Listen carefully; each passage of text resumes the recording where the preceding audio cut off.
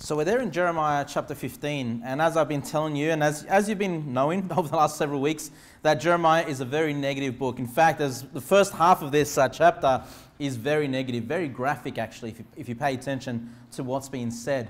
And I told you, wherever I find something positive, I'm going to pause and focus on that positive just to shine some light in a very dark book of the Bible. But look at there in verse number 11, Jeremiah 15 verse 11. It says, "The Lord said, verily it shall be well with thy remnant." So the title for the sermon this afternoon is, "It shall be well." All right, oh man, good. Because there's so much judgment, so much death, so much suffering in this book so far. But God promises it'll be well for some, which is thy remnant there that's mentioned there. And I like that title. You know, one of my favorite hymns is, "It is well with my soul."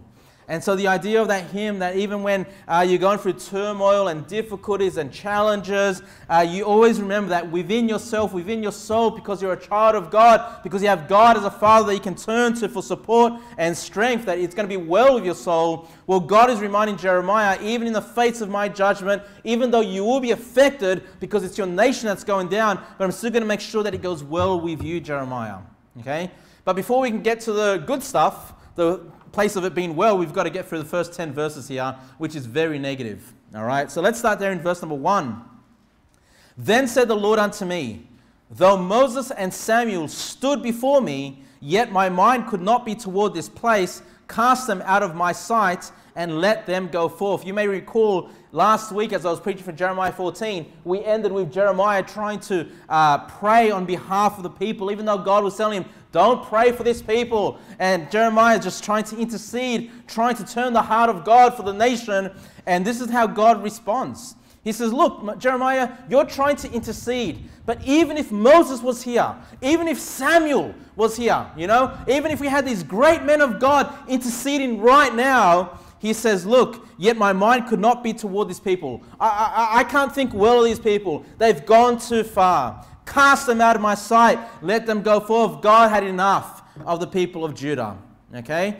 And so let's keep going there. Verse number 2. "And it shall come to pass, if they say unto thee, whither shall we go forth?"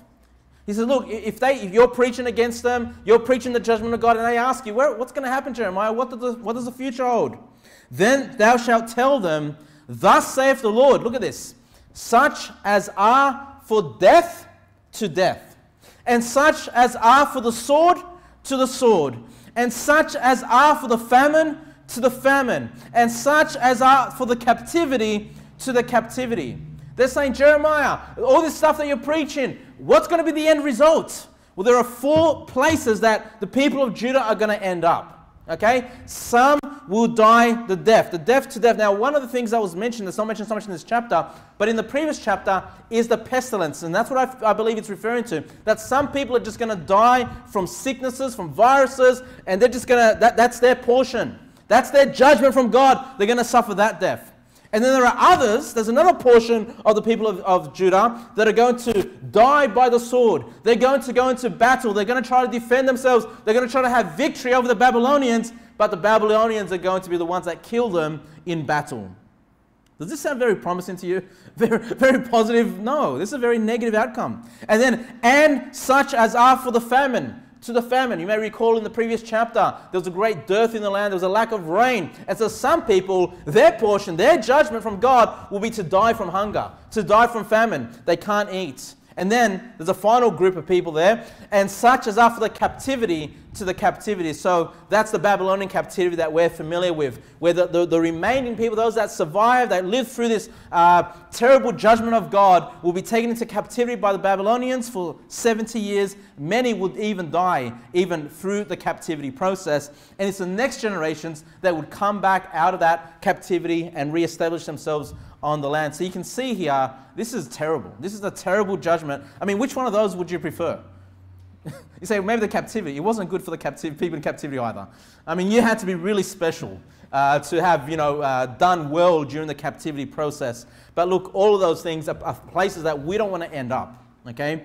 Now, God may very well send his judgments to this extent on Australia. Okay? And we just need to be aware of this. We know it's definitely going to happen when we read the book of Revelation on the day of the Lord, when God pours out his wrath. It's going to be even worse than what we're reading about in Judah.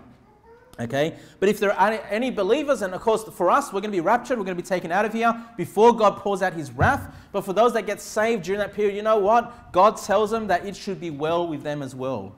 You know, God is able to protect his people, even though there'll be suffering, but God will be able to protect his people through difficulties. So just keep this in mind, brethren. You're probably you're definitely not facing this right now, but you may be going through some trial. You may be going through some hardships. It might be your body that's suffering. It might be financial difficulties. It might be broken relationships. There could be so many things that are heavy on your mind. But you know, be reminded that even in a situation like this, people like Jeremiah, it will end up well with them, okay?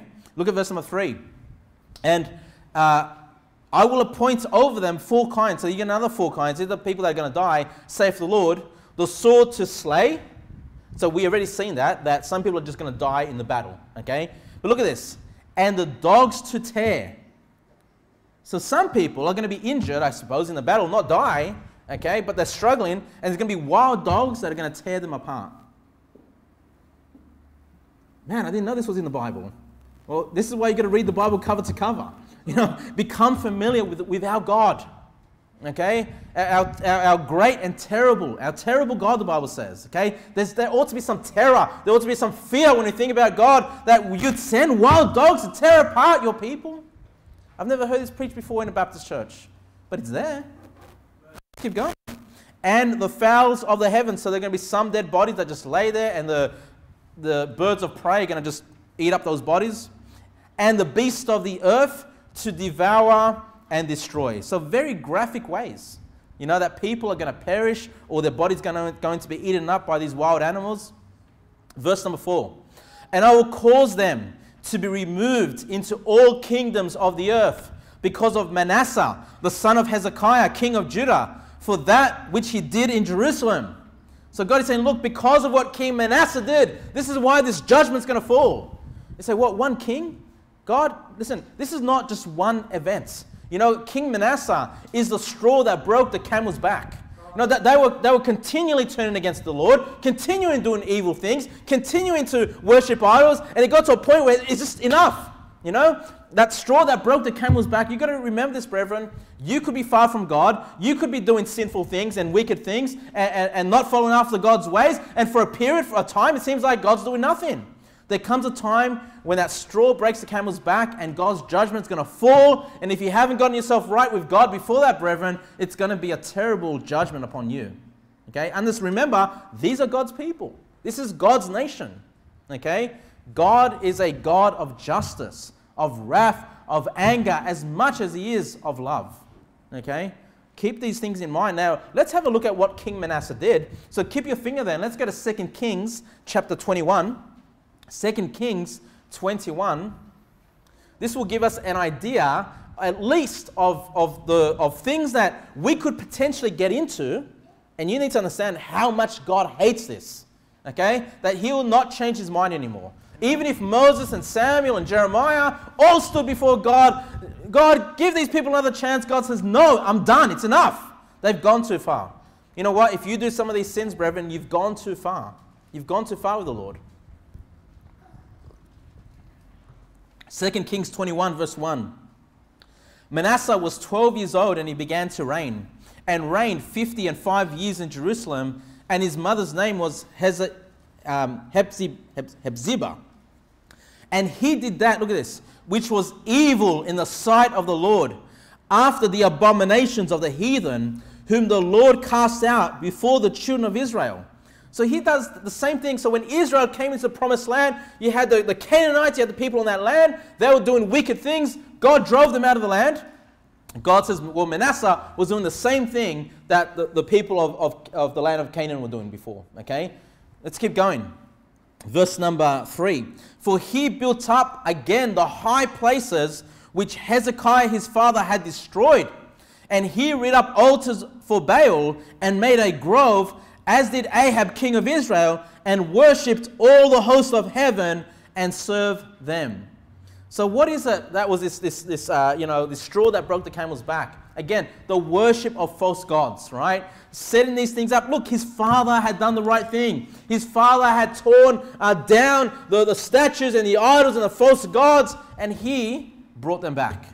He brought them back into the land. And children, you need to remember this. You know, that your fathers, you're in church today because your parents love you, okay? They want you to know the true God.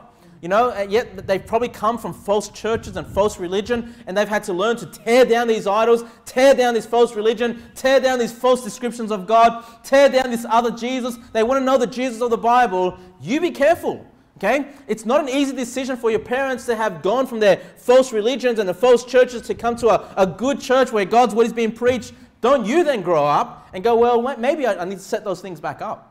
You know, maybe you've come from a Catholic background. I need to go back and set up those statues once again. No, okay? That is extremely wicked. Drop down to verse number 6. 2 Kings 21, verse 6. Look at this. And he made his son to pass through the fire. King Manasseh sacrificed his own son. He burnt his son in fire. Okay? He aborted his children. This is abortion. Okay, it's even worse what we do. We don't even give these babies an opportunity to come out of the mother's womb and take a breath of air. They're killed within the mother's womb. Okay? God hates these things. God's judgment is going to come next when we just allow these things to continue. And he made his son pass through the fire and observe times. Look at this. And used enchantments. That's magic. He got himself into magic, right? He got himself into these wicked things, wizards and all these things, enchantments. What else is there? And dealt with familiar spirits and wizards, so that they speak to, the ghosts, things like that. Well, they're not ghosts, they're demons. They're devils that they're speaking to. He's going to the wizards. He wrought much wickedness in the sight of the Lord to provoke him to anger. You understand why God's angry? Drop down to verse number 9. But they hearkened not. And Manasseh seduced them to do more evil than did the nations whom the Lord destroyed before the children of Israel. You know that the children of Israel had many enemies, and God would lead them to war, and they would destroy the wicked. And that was God's plan for Israel, to be a light for him, to be a nation that served God. God is saying under Manasseh, it was even more evil in the land of Israel than it was in the other nations. So if God sought to destroy these wicked nations, it's time for Judah to suffer the same fate now. They got an even worse under this king. Back to Jeremiah 15, please, verse number 5. Jeremiah 15, verse number 5. God says, "For who shall have pity upon thee, O Jerusalem?" In other words, nobody's going to have pity on you. "Or who shall bemoan thee? Or who shall go aside to ask how thou doest? Thou hast forsaken me, saith the Lord. Thou art gone backward.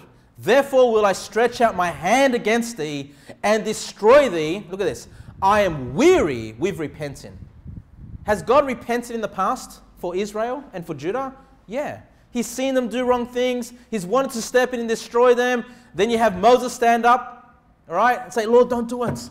And God says, "All right, I'm going to repent." All right, another time, and we'll have a look at these examples. Another time, Samuel gets there on behalf of the nation, and God was angry at the nation, and Samuel steps in and intercedes on behalf of the nation. God says, "All right, I'll repent." God, now it comes to Jeremiah time. He says, "I'm weary of repent. I'm done. It's enough. I'm not going to repent this time. My judgment's going to fall on this southern kingdom." If you can please keep your finger there. Let's go to Exodus 32. Exodus 32. Let's go to these stories and just have a look at this and add further flesh to what we're reading here in Jeremiah about the times that Moses and Samuel did stand before God. All right? Exodus 32, verse number 7.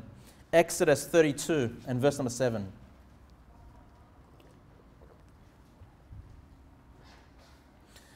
So this has to do with, of course, Moses going, getting the 10 Commandments. He comes back. He's gone for 40 days. You guys know the story, I think, pretty well. Aaron ends up, making a big mistake. He's a poor leader. He puts together a golden calf, and they worship that golden calf, representation of the God that delivered them out of Egypt. Okay, and so that they're picturing God as this golden calf, and then they're doing all kinds of wicked things around it. And this is straight after the Exodus. Like it's not that much more. After God's done amazing miracles, delivered this nation out of Egypt, he's done great things for them. And that's how they return and try to serve, worship God, but it's the wrong way, right? Exodus 32 verse 7. And the Lord said unto Moses, Go get thee down, for thy people which thou broughtest out of the land of Egypt have corrupted themselves. They have turned aside quickly out of the way which I commanded them. They have made them a molten calf, and have worshipped it, and have sacrificed thereunto, and said, These be thy gods, O Israel, which have brought thee up out of the land of Egypt. Now the Lord said unto Moses, I have seen this people, and behold, it is a stiff-necked people. Look, that was stiff-necked from the very beginning. All right? Verse number 10. Now therefore, let me alone. God says, look, leave me alone. Let me alone. That my wrath may wax hot against them, and that I may consume them, and I will make of thee a great nation. God says, look, Moses, stand aside. I don't want you to get hurt. I'm going to destroy these people that we just delivered out of Egypt. And out of you, Moses, we're going to create a new nation, a great nation. I'm going to start again. I'm going to press the reset button. I'm done with this nation. We're going to start again with you, Moses. Wow. I remember a pastor once preaching this, saying, God didn't mean what he was saying. He was just testing Moses. Because, they're God's chosen people. And God wouldn't destroy his chosen people. Are you kidding me? Wait, God's just bluffing? Are you serious? I mean, just read all of the Old Testament. Is he constantly bluffing? Is he bluffing again with Jeremiah? No. All right? God was serious. He was going to destroy them. He wanted to start again with Moses. Verse number 11. And Moses besought the Lord his God and said, Lord, why doth thy wrath wax hot against thy people, which thou had brought forth out of the land of Egypt with great power and with a mighty hand? So Moses steps in. He tries to intercede. God, why are you going to do this? Verse number 12. Wherefore should the Egyptians speak and say, For mischief did he bring them out, to slay them in the mountains, and to consume them from the face of the earth? Turn from thy fierce wrath, and repent of this evil against thy people. So Moses says, look, God, don't kill them, don't destroy them. The Egyptians are going to laugh at us. You delivered us out of Egypt and just to die in the wilderness. And God, Moses is saying, look, man, what are people going to say about us? What are people going to say about you, Lord? Verse number 13. Remember Abraham, Isaac, and Israel, thy servants, to whom thou swearest by thine own self, and saidst unto them, I will multiply your seed as the stars of heaven, and all this land that I have spoken of will I give unto your seed, and they shall inherit it forever. So that's what Moses does. He says, Lord, remember you said this? Let's just keep that plan going, Lord. Here's the thing, though. If the Lord did hypothetically wipe them out, the promise is still true. Because Moses is a descendant of Abraham, Isaac, and Jacob, right? So, God just had another plan in place, right? To start another nation, because this nation had already angered God to the point, from the very beginning, from the time they were delivered out of Egypt. But I just want to show you verse number 14. And the Lord repented of the evil which he thought to do unto his people. Does God repent? Yes. When we read the word repent in the Bible, does it mean repent of your sins? Turn from your sins? No, it cannot be, unless God is a sinner. Is that what you're saying? No. God repented. He was going to destroy them. It would not have been a sin to destroy them. Okay? It would have been the right thing to do. But God, what do we learn from God? He's long-suffering. Okay? God is also a God of love. And God is also a God that answers prayer. Moses is praying. And God says, all right, Moses, I'll listen to you. We can turn the heart of God. We can cause him to repent from one thing to another if we're just faithful to God like Moses. If we just stand before the Lord and pray before the Lord, we can cause him to move his hand in a different way than what originally was planned. It's amazing. That God will listen to us and listen to our desires and take that into consideration and answer prayer. It's amazing. Let's learn about Samuel now. Go to 1 Samuel chapter 7, please. 1 Samuel chapter 7 and verse number 7. 1 Samuel chapter 7 and verse number 7. And I won't give you all the context, but just very quickly, again, Israel's doing what they normally do. They've rejected God. They're worshipping idols. Okay, nothing new under the sun. They keep doing the same thing. Hey, guess what the Jews are doing today? Praying toward a wall. Okay, there's nothing new under the sun. Okay, 1 Samuel 7:7. 1 Samuel 7:7. It says, and when the Philistines, remember the Philistines were an enemy to Israel, and when the Philistines heard that the children of Israel were gathered together to Mizpah, the lords of the Philistines went up against Israel.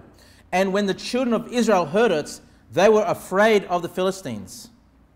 Look at verse number 8. And the children of Israel said to Samuel, cease not to cry unto the Lord our God for us, that he will save us out of the hand of the Philistines. The children of Israel, they don't go to God and pray to God.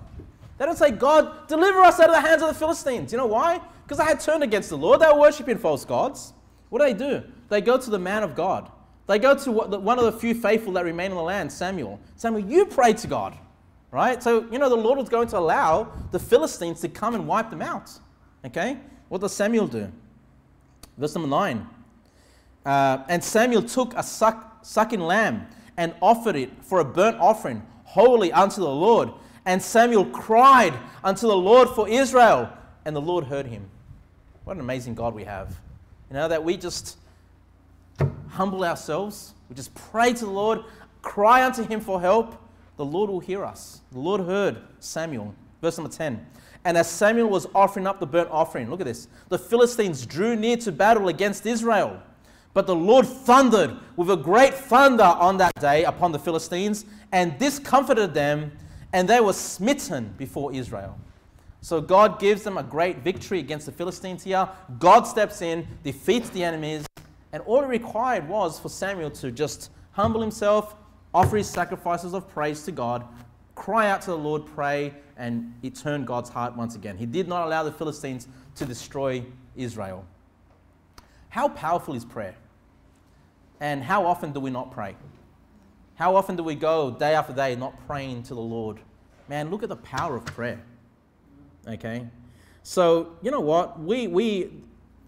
Our nation is wicked. Is wicked. But we should be praying. We should be praying. We are the people of God. There's not many of us. There's not many good churches. There's not many faithful people. We need to be the ones, brethren, that are praying to God, that's asking him, right, to help during these difficult times. He's going to listen to us. He's going to be listening to us. And you need to understand, hopefully, Australia hasn't gotten to the point just yet where God is done with it. Okay? So hopefully we can still be like Moses and Samuel. We can turn God's heart. We don't want to be like Jeremiah where it's too late. Okay? But even if it's too late, God told Jeremiah it's going to be well with you. Okay, so let's keep that in mind. Let's go back to Jeremiah chapter 15, verse number 7. Jeremiah 15, verse number 7. He says, I will fan them with a fan in the gates of the land. I will bereave them of children. I will destroy my people, since they return not from their ways. So God's given them the opportunity to turn from their ways. That's why Jeremiah is preaching. Jeremiah could, he's preaching the right things, and he's giving them opportunities to turn, but God says they're not turning. Therefore, I'm going to fan them with a fan. The idea there is, when you're, in Israel or in Judah here, one of their core jobs was agriculture, harvesting grain and these kinds of things. The idea there is when you've got your harvest and you take, once you reap the harvest, you need to separate the grain from the chaff. Okay, and that process is known as winnowing, I believe. And so you allow, you maybe have some fans, and the fans will blow the chaff off the grain, and so you're left with what you can actually eat. The chaff is worthless. It's useless. It's no longer important. You can't cook it. You can't eat the chaff. You just need the grain. And so that process of fanning with a fan, God is saying, look, I'm going to use the fan, and all these wicked of Judah is going to be like that chaff that just blows away. They're worthless. It's useless. Okay? All that's going to remain, of course, is the grain, that which is profitable. And then he says, I will bereave them of children. I will destroy my people. Children are going to lose their lives during this judgment of God. Look at verse number 8. Their widows are increased to me above the sand of the seas. I have brought upon them against the mother of the young men a spoiler at noonday. I have caused him to fall upon it suddenly, and terrors upon the city. She that have borne 7 languisheth. She hath given up the ghost. Her son is gone down while it was yet day. She have been ashamed and confounded, and the residue of them will I deliver to the sword before their enemies, saith the Lord. So not only are the men going to be punished by God's judgment, the women are going to suffer as well. We saw in verse number 8, the widows are going to be increased. Okay? Women are going to lose their husbands in this time of warfare against the Babylonians, right? Not only will widows lose their husbands, it says, I have brought upon them in verse number 8, against the mother of the young men a spoil at noonday. Mothers are going to lose their children. Okay? Women are going to lose their husbands. Mothers are going to lose their children. Verse number 9 makes me sad. She that hath borne 7 languisheth. A woman that's given birth to 7, she's going to lose them all. She's going to lose them all. Okay? And she hath given up the ghost. So I don't know if you want to take this literally or figuratively, but to give up the ghost is to die. So, losing all her family, losing all her children, maybe literally will cause her just to die out of sorrow and out of grief, or just, spiritually or, internally, mentally just die. Like, just give up on life. I've lost everything that was important to me. I've lost my family. And so there's that shame and confusion. Confounded means confusion there in verse number 9. Okay? And the residue, the leftover, will I deliver to the sword before their enemies. They're going to be put to death. So, I mean, this is full on. This is a full on judgment of God. Okay? It's hard for me to read that, even to preach that. It saddens my heart, because we've got 8 boys and 3 girls. Could you imagine losing them all? It's tough. In fact, it's too much for Jeremiah again. As God's revealing this to Jeremiah, we've already seen for some chapters, it's just too much for Jeremiah. He starts to weep, and it's just too heavy upon him. And you see there in verse number 10, it's too much. God's told him, and it's just, once again, it's just too much for Jeremiah.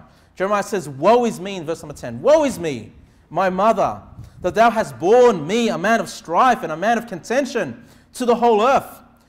I have neither lent on usury, nor men have lent to me on usury, yet every one of them doth curse me.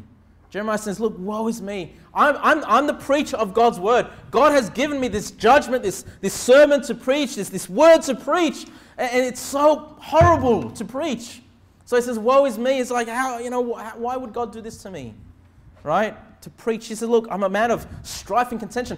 Everyone that I preach to, everyone that I come across, they hate me. I keep getting into arguments and fights. They don't like this message that I preach. And look, Jeremiah, he's not getting into arguments with people because that he's a wicked man. Because he says, look, in verse number 10, I have neither lent on usury. And usury, that's basically lending money and making someone pay back with interest. Jeremiah says, look, when I've lent, I've never tried to take advantage of people.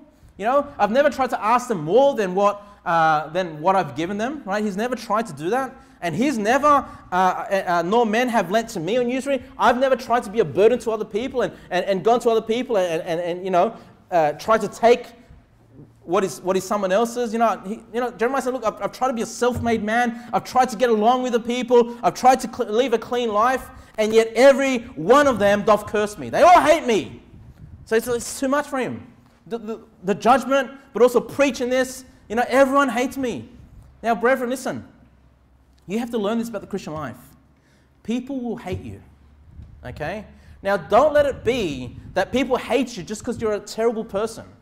That you're just a rough, angry, hating kind of person for no reason, just your personality, and people don't get along with you. That ought to be you. You ought to be a Christian where you're easygoing and that you're friendly and people don't mind your company and you can be a blessing to people when it comes to just you interacting with the world. That's how we ought to be. But if people ever hate you, it ought to be because you love God's word and you preach God's word, and it's not because of your bad behavior, but because of God's true word that causes people to hate you. That's a legitimate reason for people to hate you, because you love God's word, because you preach God's word. Okay? And again, you're preaching God's word. Yeah, people are going to hate you. I'm sure people already hate this church. Okay? And sometimes you might have that sorrow and grief and woe is me. God, you've given me this message. I've gone soul winning. I love this person. I've had to tell them they're heading to hell because they don't believe the gospel, and they've hated me for telling them that they're going to hell. But brethren, that's okay if they hate you for that. Because all you're doing is acting out of obedience preaching God's word. The title for the sermon was, It Shall Be Well. So we've gone through the negative parts of it. Let's get to the good part of it. All right, verse number 11. The Lord said, verily it shall be well with thy remnant. Verily, so verily means truly. Verily, I will cause the enemy to entreat thee well in the time of evil and in the time of affliction. So God, you know, it was too much for Jeremiah, but God now is trying to comfort Jeremiah. He says, look, Jeremiah, yes, you know, things are going to be bad. Things are going to end up really bad here. But with you, it's going to be well. And it's not going to be just well with you, but also with thy remnant. Thy remnant. Now, there are probably different thoughts on what thy remnant is. And some people might say that it's, well, so maybe his family that he went well with. In previous chapters, we've seen that, you know, it appears anyway that Jeremiah is going to lose his children as well for this, you know, this judgment. But, you know, if you just did a word study for the word remnant, especially in the New Testament, specifically in the New Testament, but even some places in the Old Testament, the remnant refers to believers, And if you want, you can turn there to Romans 11, verse 5. I'll just read it to you, though. Romans 11, 5, it says, even so then at this present time, also there is a remnant. What is this remnant? According to the election of grace. So if you have received the grace of God, for by grace are ye saved through faith, then that makes up the remnant. Now, when we're looking at Romans chapter 11, it's talking about the ungodly, Christ-rejecting Jews, but Paul is saying that there is a remnant of Jews that actually did receive the grace of God. They did believe in the Lord Jesus Christ, and that is the remnant according to the election of grace. And then it says, and if by grace, then it is no more of works, otherwise grace is no more grace. But if it be of works, then it is no more grace, otherwise work is no more work. So that's about salvation. Salvation is by grace, it's not by work, right? And so those that are saved through this process of grace through faith make up that remnant. And so I believe the Lord is referring to here, it shall be well with thy remnants, referring to the other believers that are still in the land. Meaning that most of the God's people at this point in time were unsaved, you know, unbelievers, and again, extremely, extremely wicked, all right? Don't get confused. When we read the Bible and we see the people of God, that doesn't mean they're automatically saved. Don't forget, they are the people of God because that nation had a covenant with God, okay? Now, the people of God in the New Testament, they are all saved because the only way you enter into that new covenant with God is by being saved. Okay, so you've got to just keep those two things in mind so you don't get confused, all right? Look at verse number 12. Shall iron break the northern iron and the steel? Now, again, I'll just give you my opinion here. The northern iron, quite often when we talk about the Babylonians coming, you know, in the book of Jeremiah, kept saying they're coming from the north. So I believe it's saying that, you know, if Judah tries to fight, you know, if Judah tries to be like iron, is it going to break the northern iron? And still, no, it's going to lose. Okay, it's not as strong as the northern iron. So any efforts to try to defeat the Babylonians, it's not going to work. Verse number 13. So before we read verse 13, 14, remember, keep in mind, sometimes it's a bit confusing. You know, who's it being referred to? Is it Jeremiah? Is it the Lord? Is it Judah? You know, obviously, if we keep reading verse number 13 and 14, again, Jeremiah is preaching to the southern kingdom of Judah here, right? He says, look, do you think you're going to break northern iron? You think you're going to defeat them? It's not going to happen. Thy substance and thy treasures will I give to the spoil without price, and that for all thy sins, even in all thy borders, and I will make thee to pass with thine enemies into a land which thou knowest not. For a fire is kindled in mine anger, which shall burn upon you. So God here telling Judah, I'm going to burn you with fire. You'll be getting wiped out, right? Now, as we saw, this is the good part of it, right? We know God's judgment's coming. Now, Jeremiah turns and seeks God's help here. He says in verse number 15, O Lord, thou knowest, remember me, and visit me, and revenge me of my persecutors. Take me not away in thy long suffering. Know that for thy sake I have suffered rebuke. So, again, too much for Jeremiah to process. He knows judgment's coming. And he says to the Lord, look, when judgment comes, Lord, remember me. Hey, what did the thief on the cross say? Remember me when thou comest into thy kingdom. Okay? The thief on the cross he's dying. He's not getting out of that situation. Okay, he's dying. But he just remembers, Lord, just remember me. You know, Jeremiah, he's already saved, of course, Jeremiah, but he's going through this difficult time. He just says, Lord, can you just remember me? When he says remember, he's saying, look, don't forget me. You know, when your anger is destroying this land, when you're given the ability of to the Babylonians to destroy us, and people are dying from famine and by sword and by all these horrible things, and mothers are losing their husbands and mothers are losing their children, Lord, don't forget me in that time. Okay? And that's exactly what we need to be telling God, you know, especially in these days of restrictions, you know, and you know, the whole nation is being affected with different types of issues. And look, I hate talking about COVID-19 all the time, but it's where we are. It's the situation we're in. But at the same time, you know, we complain and whine about COVID-19.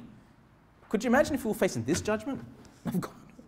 I mean, you know, does going through COVID-19 really, you know, is as difficult as what Judah's going to face? It's not. Let's be realistic. You know, things are still good. Okay, let's not whine and complain now. Okay, if we're going to whine and complain with how things are now, boy, when God's judgment really does fall on this nation, you know, I don't know how you're going to cope. I don't know how you're going to cope, right? But Jeremiah says, look, remember me. You know, keep me in mind. Don't forget me. I've missed my spot there. Oh, yeah. And, you know, he says, and visit me. You know, be close to me. I need your presence in verse number 15. And so God's people, what we learn here, are to find refuge in the Lord in the midst of difficulties. Okay? Even if God is destroying the nation of Australia, just say, God, please remember me. I need to find refuge in you. You need to keep me safe. Okay? Look at verse number 16. Now again, God is telling Jeremiah it's going to be well with you. All right? Now I want you to notice what Jeremiah says. In order for things to be well with him, in order for Jeremiah to be remembered by God during difficult times, Jeremiah says that he does a couple of things that should be, you know, the minimum, at least the minimum of what we ought to be doing to be remembered by God in a time of difficulty, where he will make sure things go well with us. Look at verse number 16. Thy words were found, and I did eat them. And thy word was unto me the joy and rejoicing of mine heart. For I am called by thy name, O Lord God of hosts. So Jeremiah says, look, Lord, remember me. Help me in this time of your judgment, because I've eaten up your words. He says, look, I read my Bible, Lord. Not only do I read my Bible, I find joy and rejoicing in my heart for your word. So you want things to go well with you, brethren? You know what you need to do? You pick up your Bible. You read your Bible. You eat God's word. Jesus says in Luke 4:4, and Jesus answered him, saying, it is written that man should not live by bread alone, but by every word of God. If you have a healthy diet, you're eating God's word, you're consuming God's word, you're reading it, you're thinking about it, brethren, and not just doing that out of being forced to do it, but actually having joy in it. And listen, brethren, the more you read your Bible, the more you learn God's word, you're going to find joy. When you discover things on your own, say, wow, I didn't see that before. God, you've helped me understand this passage. I promise you, you're going to find joy in the new man. The flesh doesn't like it. The flesh doesn't want to pick up the Bible. The flesh wants to do everything else but read the Bible. Okay? But the new man loves it. Okay? And so Jeremiah is saying, look, Lord, look after me because I read your word. Hey, that's a good place to start, right? You want things to be well with you? Just show God that you love his word, that you eat it, that you consume it, that you think upon his words. Verse number 17. What else has Jeremiah done? He says, I sat not in the assembly of the mockers, nor rejoiced. I sat alone because of thy hand, for thou hast filled me with indignation. So what else did Jeremiah do? He kept away from the wicked and from their sins. He says, Lord, the wicked have done terrible things. They've mocked you. They've sinned against you, Lord. And I've kept myself out of that. You know, I've not done the same wickedness as them. I've not done the same sins as them. I've not mocked you, Lord, the way they've mocked you. So what else do we learn there? If we want things to be well with us, look, you may very well have wicked friends. You may have friends that just mock God. Brethren, if you want things to go well with you, you've got to say, look, ideally, you try to give them the gospel and get them saved. But if they're just wicked, they're just haters of God, you need to separate yourself from those people. Okay? separation is not an easy doctrine to teach, because we want to just get along with everybody, don't we? We don't want to be friends with everybody, but there are some people we need to keep ourselves away from, because if God's judgment falls upon them and we're mixed in with them, well, don't be surprised if you're affected by the judgment of God, by being mixed in with them. You need to separate yourself from God's judgment, okay? So you see that Jeremiah tried to keep himself pure from the wicked. Look at verse number 18. Why is my pain perpetual and my wound incurable, which refuses to be healed? Wilt thou be altogether unto me as a liar and as waters that fail? So Jeremiah is saying, look, I'm wounded. Okay, not physically. He's wounded by the message that he's preaching, the revelation that God is giving him of this judgment. It's taken a toll on Jeremiah, right? It's a huge burden upon Jeremiah. And even the people hating him for preaching God's word, it's just becoming too much for him, right? And he says, look, it seems like I'm just going to have this pain forever, perpetual. It's never going to end. My wound's never going to be cured. You know, am I ever going to be healed, God? And it seems like just this moment, Jeremiah is lacking faith. Because he says, wilt thou be altogether unto me a liar? Lord, you told me it's going to be well with me, but it's not going well with me, Lord, at the moment. Have you lied to me, Lord? Right? And as waters that fail, are you waters like I've gone for water, I've gone to seek refuge and safety in you, Lord. Has it failed? I can't find the waters. I can't find healing. You know, you see that Jeremiah is lacking some faith here, right? He's in a lot of pain. He's in turmoil. How does the Lord respond to that? Verse number 19. Therefore, thus saith the Lord, if thou return, then will I bring thee again, and thou shalt stand before me. God says, look, okay, Jeremiah, you're lacking some faith right now, okay? You're in pain right now, okay? But if you return, if you become, you know, get yourself full of faith once again, you know, you decide to come and preach for me once again, you know, you come along, say, if thou return, I will bring thee again, and thou shalt stand before me, okay? So just like Moses was able to stand before God and be an influence to God, just like Samuel was able to stand before God, he says, look, Jeremiah, you'll be able to stand before me. And then he says, and if thou take forth the precious from the vial, thou shalt be as my mouth. What does that mean? If thou shalt take forth the precious from the vial. What's vial? Does anyone know what the word vial means? Sorry? Oh, who was that? Sorry. Abominable? Disgusting? Sorry, we're going to say, brother? Yeah, things that are disgusting. So look, God is saying to Jeremiah, look, things aren't going good for Jerusalem and for Judah. It's going to be vile. But he says, look, but if you take forth the precious from the vial. He says, look, if you have a positive outlook, okay, you know, even when things are hard, if you take what is positive out of that, okay, thou shalt be as my mouth. Let them return unto thee, but return not thou unto them.